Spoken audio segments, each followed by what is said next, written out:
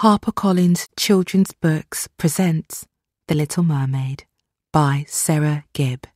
Read by Celia Manuel. Far out at sea, the water is as blue as the petals of the loveliest cornflower and as clear as glass.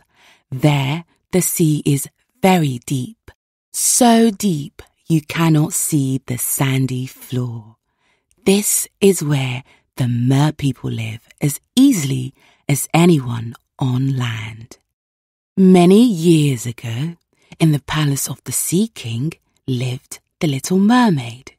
She was happy with her mermaid sisters and playing with her sea friends under the waves. She loved racing the little fish, playing hide and seek with the grumpy barnacles and singing to the tiny squid. All merpeople can sing, but the Little Mermaid had the most beautiful voice under the sea. And yet, the Little Mermaid was not like the other mermaids. The Little Mermaid was full of longing for. She wasn't quite sure what. She couldn't wait to be old enough to be allowed to see the world above water. Whatever was up there, it must be exciting and wonderful. I wish I didn't have to wait another whole year, she grumbled. There is danger for us merpeople up in the land of humans, said her mother wisely. But the Little Mermaid wouldn't listen. You think there is danger everywhere, she complained. You are always warning me about the sea witch. She has never hurt me. That is because you have never been in her power, said her father, the Sea King. Wait 1 more year. The Little Mermaid swished her tail and swam off. She stared through the clear blue water of her world and wished for the 1000th time that she was allowed to swim up to the humans above. Why can't I go? She cried. Why? And then a wild and wonderful plan came into her head. She would go by herself up to the human world. She could slip through the waves and have a look. No one would know. Oh, don't do that, sang the little fish. Don't be silly, whined the seahorses. Stay here with us. But the Little Mermaid had made up her mind, and she began to swim upwards through the violet blue water. Up and up and up she swam, through towers of ancient coral, past old shipwrecks and forests of ferny weed. The light grew stronger and she saw the silver roof of the sea. She took a deep breath and burst through.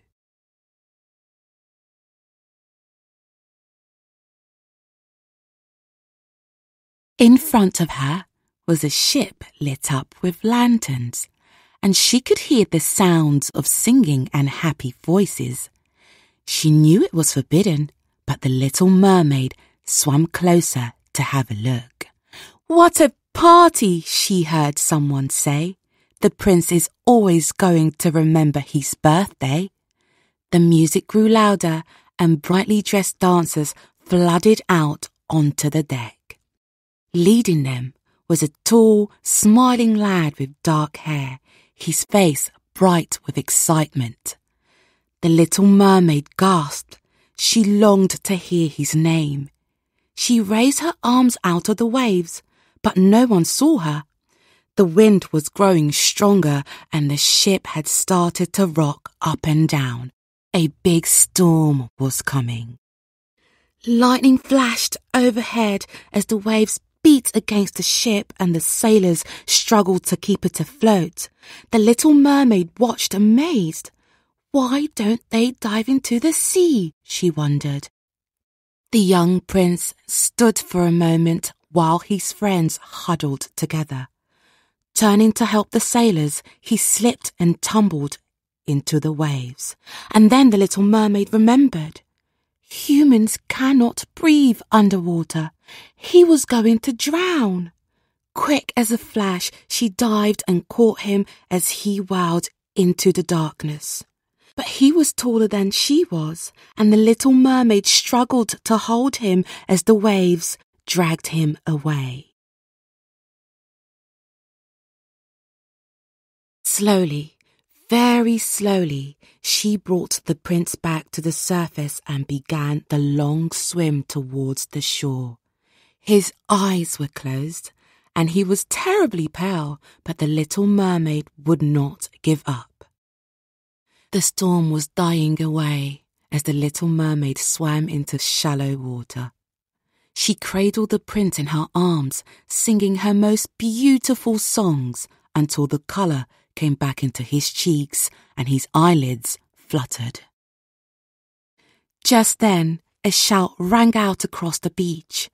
"I can see something floating. Quick, let's see what it is." A crowd of villagers raced towards them. The little mermaid was scared. She pushed the prince onto the sand and slipped under the water. Unseen, she watched as he sat up, confused, and opened his eyes. He was looking for her, but the villagers carried him away. "If only I didn't have this tail," the little mermaid whispered to herself. "But now I will never see him again." And she swam sadly back to the Sea King's palace, where everyone was worried and angry. That night, the little mermaid could not sleep. She could not stop thinking about the prince.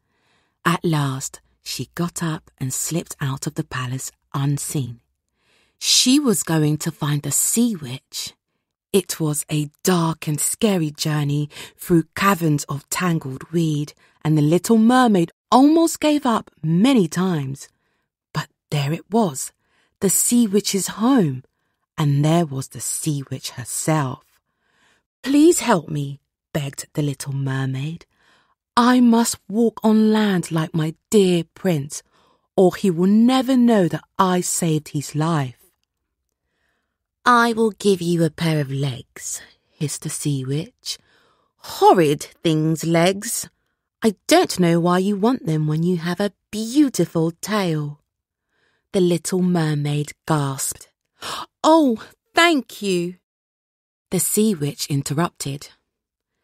"I will make a bargain. You can have legs and go on land, but you must give me your voice. If your prince says he loves you before 3 days are over, my spell will be broken and you will have your voice back. But if he doesn't, you will be in my power forever." The little mermaid didn't hesitate. "I will do whatever you want," she cried. The sea witch took the little mermaid's beautiful voice. It lay in her hand like a shining pearl. "This is for me," she laughed, putting it in a seashell and tying it around her neck. "And this is for you." She handed a glittering bottle to the little mermaid, who could now say not one word. The sea witch disappeared, and the little mermaid found herself close to the beach where she had left the prince. Her fingers shaking, she took the stopper off the bottle and drank quickly. All of a sudden, she had 2 shadowy legs under the water and her tail had gone. Bubbling with excitement, she ran onto the beach. It was such a strange feeling. Before long, she was walking through the palace gates. The moment the little mermaid saw the prince, she ached to talk to him. She opened her mouth, but not a sound came out. The prince stared. "Can't you speak?" he asked. "I don't know why, but somehow I feel as if I know you already." Oh, but you do know me, thought the little mermaid. There is no one in the world for me except you. And even though she couldn't talk, the two spent the rest of the day happily together, watching seals and seabirds and throwing pebbles into the warm sea. The next day passed in the same way. The little mermaid would not have been so happy if she had known that the sea witch had sent out spies to the palace, and the spies carried a secret message for the prince's father, the king. "I'll soon put a stop to those two," hissed the sea witch as she waited for her evil plan to work. On the third day, the prince met the little mermaid again, but he was shocked and upset. "My father had a message about the princess from the next country, and now he commands me to marry her," he told the little mermaid. "She is arriving tonight, and I must leave with her tomorrow. We have to say goodbye, my dear, quiet friend." The little mermaid felt tears rush to her eyes. She couldn't bear to think of losing her prince for a second time. She turned and fled through the royal gates, out of the palace and onto the beach where she had arrived, when her heart had been full of hope and happiness. But when the sun rose over the sea in the morning, she would be in the sea witch's power forever. In the palace, the prince raced from room to room, looking for the little mermaid. Why was she crying? Didn't she understand? They would still be friends, but he was a prince and he had to do what his father wanted. Then he saw her alone on the beach. He ran towards her, and as he got closer, he saw the waves rise up like mountains of blue glass and split open. Out stepped the sea witch with her wand of sea snakes. "You have lost your prince forever, little mermaid," she laughed. "Why wait until tomorrow? Come with me now." The prince stared in horror. "Who are you?" he cried. "She doesn't belong to you." "The little mermaid is mine," snarled the sea witch. And the sea foam flew like snowflakes into the air as she beat the water with her wand. But the prince stood by the little mermaid's side. All of a sudden, he knew he could not bear to lose her. "I love her, and I want her to be with me always." As the prince spoke these words, the spell over the little mermaid was broken. The seashell around the witch's neck flew open, and the little mermaid's beautiful voice tumbled out onto the sand. Hurriedly, she picked it up. At last, she could speak again. "She is the sea witch," cried the little mermaid, "and I am the girl who saved you from the sea. I gave her my voice so that I could walk on land and see you again." The prince held the little mermaid's hand as she went on.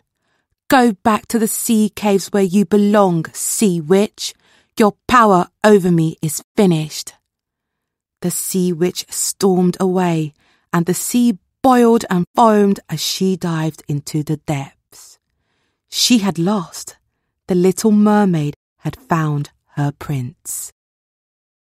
It was a very happy day when the prince's family and the little mermaid's family agreed that their children should marry. The prince's father and mother held a big party, and the Sea King ordered that all storms were forbidden for 2 whole weeks while everyone celebrated. The little mermaid's sisters and all her sea friends came to share her happiness, and the Sea King and Queen were delighted that their daughter had found such joy. If the little mermaid was sad that she could no longer dive to the bottom of the sea, she did not say so, because there were so many new things to discover on land. Neither of their children were born with tails, but they did love the sea and were never happier than when they were messing about in boats. Some people said that the little prince and princess could swim like fish, but they have never found their way to the Sea King's palace. Maybe they will one day.